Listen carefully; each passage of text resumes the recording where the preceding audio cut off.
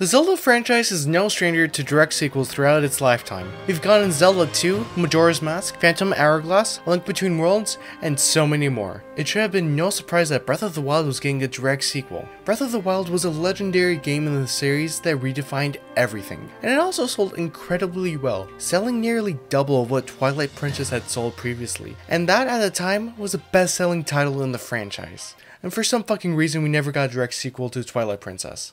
I'm still salty about that. Even though Breath of the Wild was a masterpiece, it had its issues. The enemy variety was lacking, there's no real reason to attack enemy camps, and no Link's Awakening costume. Of course, it's a fantastic game, but a direct sequel would be perfect to fix many of its issues and bring new ideas to the table. In the previous two parts in the series, I've been discussing everything there is to know about Tears of the Kingdom, but now, as I finish up the series, I want to look into perhaps the most important part about the part that would determine if Tears of the Kingdom was a worthy successor. This is Tears of the Kingdom Part 3, The Legendary Return.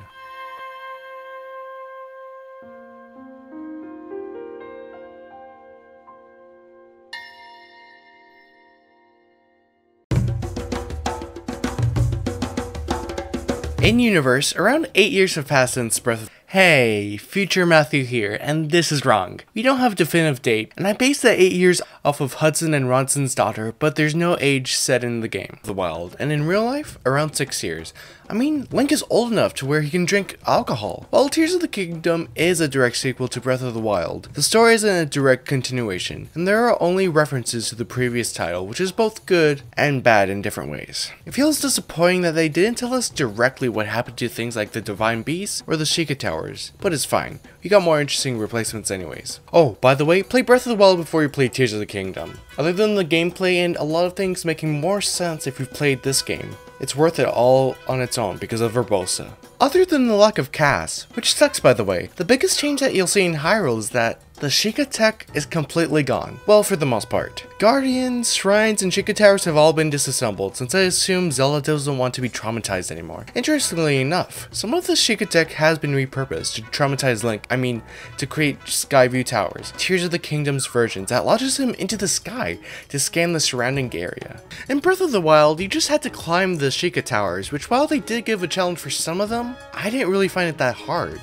They were quite easy for the most part. For the Skyview Towers, however, they're completely different. First, you have to find a way inside, and it's quite clever how you have to do it. There's a Skyview Tower stuck in snow, with a terminal loose, and one in an enemy base. I really like this change, as now you actually have to think about how you're supposed to get inside. This is only the first step into re-exploring Hyrule. There's a new town, a blizzard, a drug epidemic, and Koroks with backpacks. And one of the new biggest changes in the overworld is Lookout Landing, which is Hyrule's newest town that sounds straight out of Fortnite. This is one of the first things that we see that indicates that Hyrule is rebuilding, which is a common theme throughout the game that you'll see a lot. So yeah, Hyrule has changed a lot in between this game and Breath of the Wild. There are caves, chasms, sky islands, enemy camps, new Korok puzzles. What else can they possibly add? Oh my gosh. After the upheaval strikes Hyrule, each of the major regions is suffering from a major phenomenon, with a blizzard in Hebra Village, a Gypto invasion in Gerudo Town, Zora's domain is being polluted, and Goron City is suffering from a crack addiction.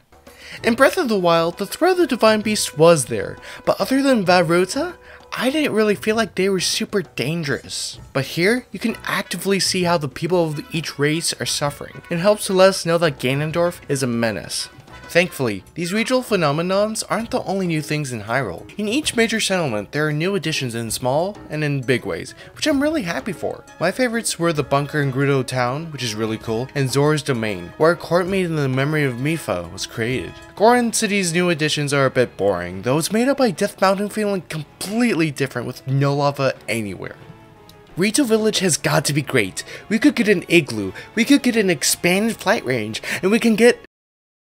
Why is there a house? And that's not just for Hyrule. There are so many little and big changes that it's impossible to list all of them. From new puzzles, collectibles, to even Addison, an employee from Hudson who's fucking bad at his job. Love the commitment though. Hyrule has changed a lot in only a few years, and I loved returning to see every new change. Even the Great Fairies have changed a lot, with their locations changing alongside a new way to open them up that doesn't require you to go into debt. Instead, you have to go through this awesome quest chain to rebuild a musical true, and I thought it was awesome. Plus, near the end, there's a sick Xenoblade reference, which is amazing for a Xenoblade fan.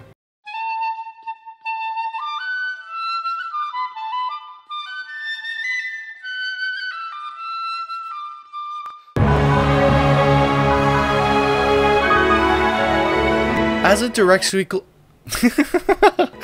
sequel to Breath of the Wild that builds upon, like everything, it shouldn't be a surprise to anyone that the combat is mostly unchanged. Weapons break, time slows when you use your bow in the air, you still have to worry about your stamina, and you can't pet dogs. What they have changed helps to make the combat feel a lot better. There are still issues obviously, but I think this helps to just make it more fun in general. The first major change is the Fuse ability. Fuse offers endless possibilities and has so much fun to tinker with. It incentivizes you to explore and to fight big baddies everywhere. In addition, certain weapons now have unique traits that offers unique abilities under a certain condition. Zonite weapons get stronger if you fuse a Zonite material to it. Magic rods make magic better. Duh. And a lot more that would be too tiring for me to say in one video. While the combat is essentially unchanged from Breath of the Wild, Tears of the Kingdom adds a lot that makes you strategize with the materials that you have. While breaking was Breath of the Wild's most controversial feature, it also added strategy and did critical damage when it was broken. Tears of the Kingdom works on that system and makes it feel less frustrating while also being better. Another thing that I would say that Breath of the Wild didn't do well combat-wise were the runes. I do understand that they were more focused on interacting with the world, but at the same time, you could upgrade stasis to affect enemies. But it's dog shit. It only lasts for a few seconds, and it lasts shorter when you need to run up to them. Tears of the Kingdom is much better in this regard. Instead of changing runes via the up button, you just have to hold down the L button and an ability will opens up. This is much better and lets you choose in the heat of the battle, unless if you choose the map on accident. That's happened to me more than I'd like to admit.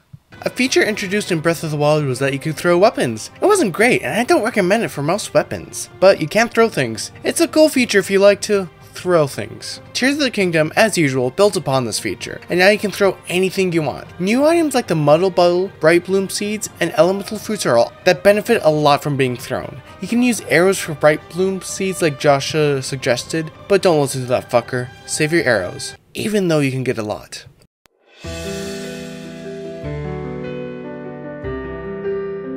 One of the best things in Breath of the Wild were the champion abilities. They made you feel really insane and powerful. Urbosa's Fury was really cool for decimating foes. Rivali's Gale is great for traversing the tall mountains. Mipha's Grace is a great backup that fully heals you. Daruk's Protection is... it's okay, I guess. So, what does Tears of the Kingdom offer as a replacement? What does it improve? It's gotta be something exciting, something that we've never seen in the franchise before. My guess is something really cool like being able to surf, or maybe something even cooler that we never would have thought of. So, by far the most annoying and disappointing part of Tears of the Kingdom are the stages. I guess they want to take the general concept of the champions, but massively upgrade them, but instead they made them really frustrating. Instead of each ability being binded to a button, you have to go up to them and press A to activate their ability. That by itself is annoying, but I can live with it. What makes it worse is that they don't listen to you at all, and they get in your way constantly. After I'm done fighting an enemy and I'm trying to pick up their loot, I'll accidentally activate Tulin, and the wind blows away all the enemies. It makes me want to bash my head into a wall. The others are less annoying, but at the same time, I wonder why Nintendo didn't think this through. Easily, most of them could have been put to a button input. Tulin's ability only should have been activated when you're gliding or in the air. Yenobo? Just make him not screw up vehicles, please. Sidon could be like Daruk's Protection, but you just have to pull out your shield once. With Riju, it would just have been better if it activated when pulling out your bow. Mineru is...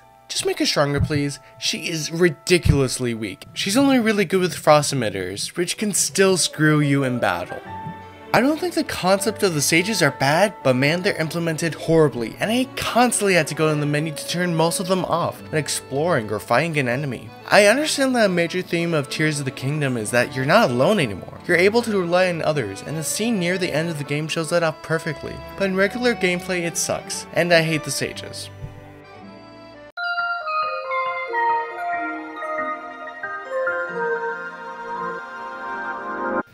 Something that Breath of the Wild and Tears of the Kingdom share is that their gameplay loop in Hyrule itself is very similar. You go to towers, scan an area, find a shrine, and do a lot of bullshit in between. So, how do they make the gameplay loop even better? How can they make the shrines stand out compared to the Sheikah ones? Well, first of all, they look so much better visually, and they play better too in my opinion. There's 152 this time versus 120, but I feel like somehow they made it more varied and more fun to play through this time. For example, combat shrines here are completely different, and instead strip you of everything at the beginning, and put you into an enemy encampment with different puzzles, which is great. I always dreaded going to the boring combat trial shrines in Breath of the Wild, with there only being really 3 different types that just gave you a different Guardian Scout to defeat. I would also say that puzzles in these shrines are also much cooler that focus more on using your runes, but if you do get stuck, you can cheese them. A surprising amount really with rocket shields. It makes me conflicted, as on one hand sometimes I get stuck, and this helped me not to look up solutions. On the other hand, it feels like Nintendo didn't test these shrines out enough. And also, Shrines of Blessings return of course, but now, they look so fucking real, and they feel like a real blessing. Just look at it. The world's version feels bland in comparison, and small. And there's water, for some reason. Tears of the Kingdom is so much cooler and feels more mystical in hindsight.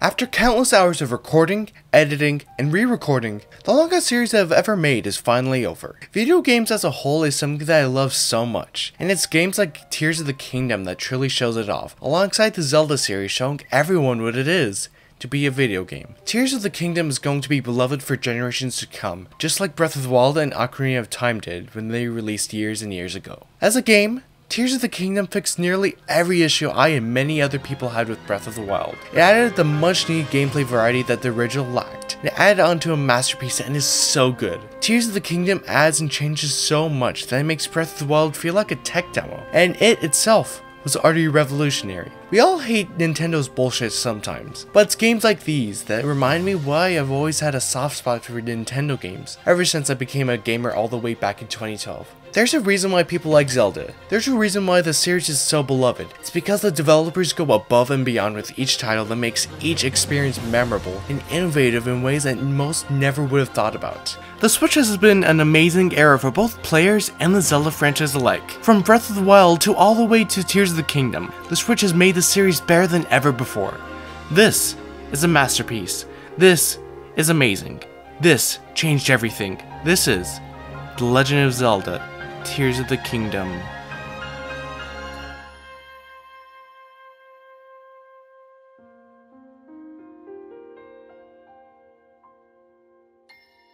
Matthew is out of here!